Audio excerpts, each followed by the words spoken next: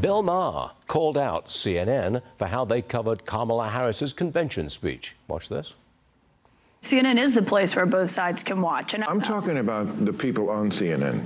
And what I know what the conservative side of America thinks, and I don't blame them. They were just gushing about how great a speech it was. And I think she did fine. I didn't think it was as good as they were making it out to be. It does look like tokenism. It's kind of like the same as The View. I don't think that you can say that CNN is anything but fair. Everyone who was speaking last night, it's not like they were all Democrats. I mean, we had Dana Bash, Jake Tapper, Abby Phillip. They come across giving that way. Analysis. They come across that way. In a moment like that, it was like 5-1. It always looks like 5-1. Okay, we need Joe Concha. Unfortunately, we have Joe Concha. Anything but fair. What do you say to that there, Joe?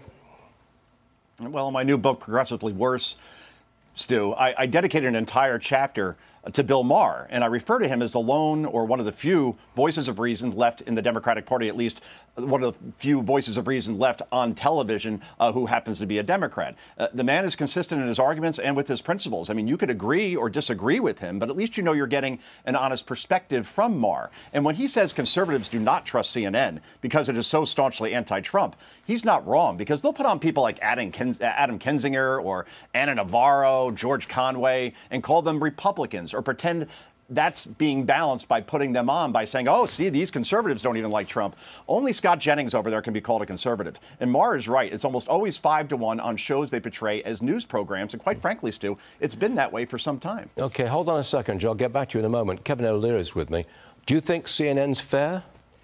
I think they're trying to get fairer, and what I like about the market determined by advertising revenue, because I'm an income statement guy, if you don't find your way to the center, I don't care what network you are, you're going to lose advertisers, because they don't want a bifurcated market. If they want to sell shoes, they want to sell them to both sides of the equation.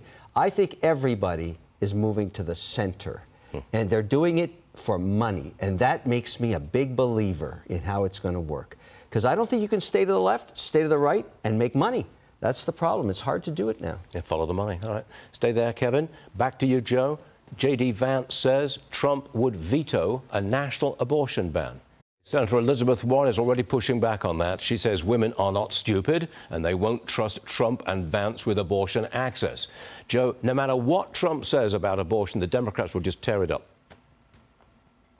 Yeah, let's be clear, Stu. I mean, J.D. Vance, who actually did sit down and do an interview with Meet the Press. He's been on every Sunday talk show, it seems, over the last 3 weeks, while Kamala Harris and her running mate are nowhere to be found. They obviously are not available, making themselves available because their handlers are petrified of what they're going to say. Now, let's be clear to answer your question. Donald Trump has never called for a national ban on abortion, period. Throughout his campaign, his position has been relatively moderate. He believes abortion should be legal in cases of rape or in cases if the mother's life is in danger. He believes the decision should be left up to the people, should be left up to the states, as the Supreme Court had ruled. And he has said that a ban would only take place, or it should anyway, after 15 weeks, which is essentially at the end of the first trimester. If Kamala Harris actually did interviews, or her running mate for that matter, she should be asked why she and her running mate support late-term abortion. Then if you look at the polling around that, an overwhelming majority of Americans do not support late-term abortion, whether it be second trimester or third trimester. But again, we'll never know what Kamala Harris's official position is on this, it seems, because she will not do an interview, and quite frankly, she has not done answered one question of substance in the past 36 days since she became the Democratic nominee, in essence. And that's just a whole bowl of wrong, Stu. Just a whole bowl of wrong. Well, it can't go on forever, though, can it? It just can't. Joe Concha, thanks so much indeed. See you again soon.